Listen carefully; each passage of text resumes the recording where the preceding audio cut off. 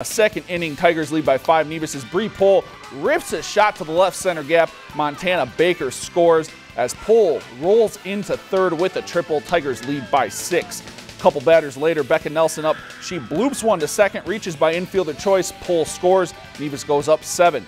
Same score later in the inning. Alexis Poncelet up. She singles through the left side. Nelson scores. Tigers take the 8-run lead, but the Panthers would get out of the inning. Allison Schmidt pounces on the Lexi King ground ball and tags her out running to first. But Nevis would take this one 14-4 in 6 innings. If you've enjoyed this segment of Lakeland News, please consider making a tax-deductible contribution to Lakeland Public Television.